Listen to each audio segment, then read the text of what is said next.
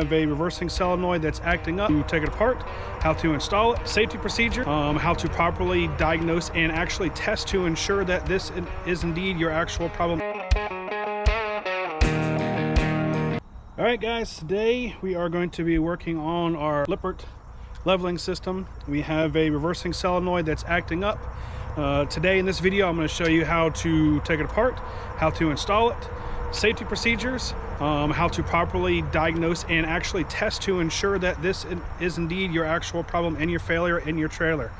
I've been a mechanic for over 15 years of my life, so I'm very comfortable and confident working with tools, electricity, and safety procedures. If you are not that confident in yourself and your abilities, I would recommend you take it to a licensed professional or a local dealer or someone that is. Anyways, let's get to it. All right, so first thing we need to do is we need to go to our electronics bay where our hydraulic unit, our Lippert hydraulic unit, and the controls are for the system itself. You need to locate the reversing solenoid, which is up here on the side of my trailer in this bay here. All right, so just a quick breakdown of this reversing solenoid unit. On the main side of the solenoid, there's going to be three posts. There's going to be your central post, your middle post, which is going to be your battery power. This is going to be coming from your batteries or your battery turn-off switches. And these other two posts are going to be going to your motor.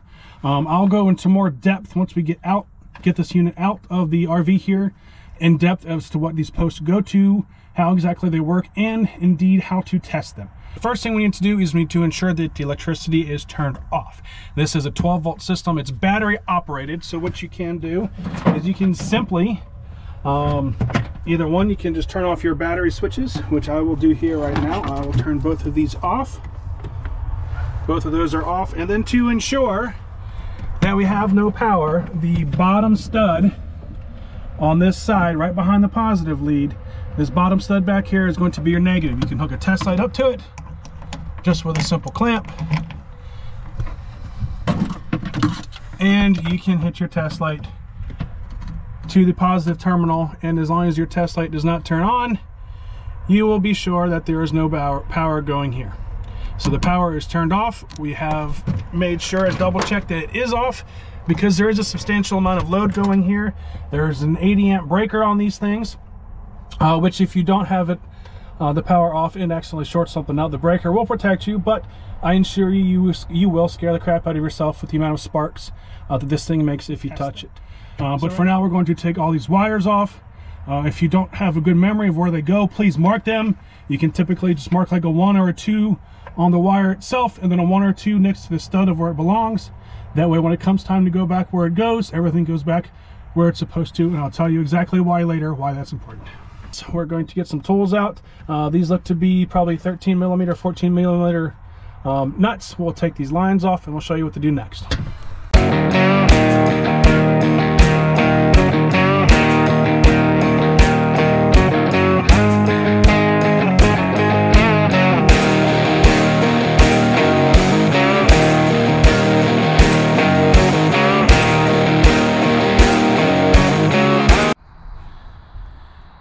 Now that we have our reversing solenoid out of the trailer, I'll talk to you guys about a few things about how exactly these things work.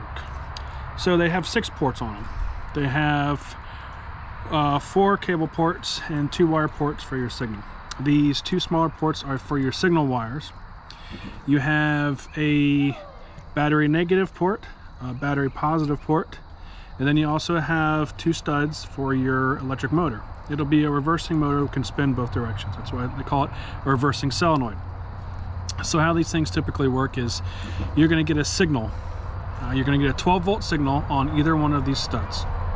It's going to come from either a switch or the electronic leveling gear controller in your Lippert leveling system.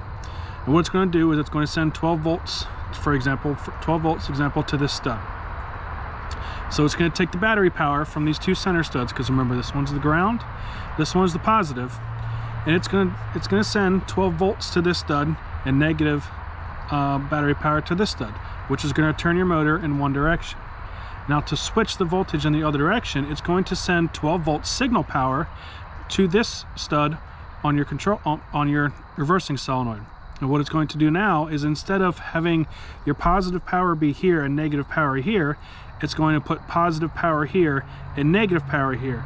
Therefore, it's going to be reversing how your electric motor works, therefore turning your hydraulic pumps to make them go either extend out or go in, and it's going to reverse the electricity and how everything turns within your system. These things are very standard within the industry. They can be used for all sorts of things. They can be used in commercial applications, for conveyor belts that need to go forward and backwards.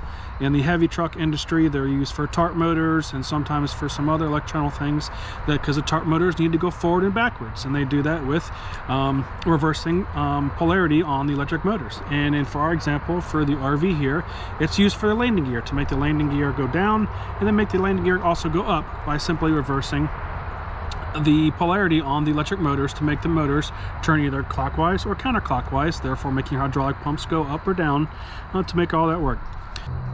It works off of battery power. The very first thing you need to check is check for positive 12 volts coming from your battery. Sometimes you have breaker problems, sometimes you have a dead battery, sometimes you can have a loose connection. So your center stud here is going to be your positive power. Just make sure you have good solid 12 volts coming to it. Then the next test is going to be checking your negative. Make sure you have a good solid ground, make sure nothing's corroded, make sure everything's good and tight, and make sure the ground is working here. The next thing you need to do is make sure you have your inputs, your signal wire inputs coming into either one of these switches. So the easiest way to do it is to put a test light with the wire hooked up here, put your switch either up or down, and make sure you have 12 volts coming to here. And same thing with your switch in the opposite direction on this side. When you have the switch in the opposite direction, there'll be 12 volts coming to this side, to make sure that your signal wires are sending the proper signal to the solenoid to make it actually function. If you do not have 12 volts coming to either one of these wires, depending on which way you have the switch, then you have a signal issue problem, and that's going to be for another video. As far as the reversing solenoid goes, as long as you have good power here, a negative power here, and then you have your signal wires which are working properly, the next test is going to be taking your test light and hooking it up to one stud on this side. Hit your switch, and what you're going to do is you're going to hear kind of like a thunk inside the solenoid. Sometimes there's a thunk, and sometimes that's what's making the connection inside the solenoid. And you want to make sure that you have power on one side and a negative on the other side. And then you want to flip the switch the other way, and they're going to reverse. And this stud will be a positive, and this stud will be a negative. 9 times out of the 10, as long as you have good power, good negative, and your signal wires are working, then this is typically going to be the issue here. If you don't have good power, obviously you have a problem with that. If you don't have negative power, that's an issue there, or your signal wires. Other than that, they're very simple units to use. You can go up online and research them. There's not many out there. Byers makes them, Cole-Hersey makes them. If you don't know exactly what you're looking at, I would definitely call the manufacturer of your trailer with the serial number and order up exactly what parts you need for your trailer. There are load rating differences, there are amp rating differences, there are usage intervals. Some of these are made to be intermittently used, some of these are made to be on all the time, and there are those differences, so you need to know about them. Like I said, these systems have 80 amp breakers in them, so these things are designed up for 80 amps runtime. They're also designed for about 125 amps spike on initial startup. Like I said, just do your research on it, and if you don't know how to do your research or what you're looking at, just call the manufacturer and they'll send you exactly the right part that you need. If you do know what you're looking at, you can do plenty of research, and there's not many to choose from out there. Most of the time, all the amps and the loads, all that are on the back side of your reversing solenoid, and you'll be able to find that up on anything online as far as electronics go to be able to find a replacement. I know Cole-Hersey makes them, Byers makes them. There's lots of manufacturers out there. Stay away from the cheapy crap, because in the electronic stuff, the internal parts can be cheaper, and nowadays you do get what you pay for. So now that we explained all that, let's go ahead and put it back in, and we'll see how that goes.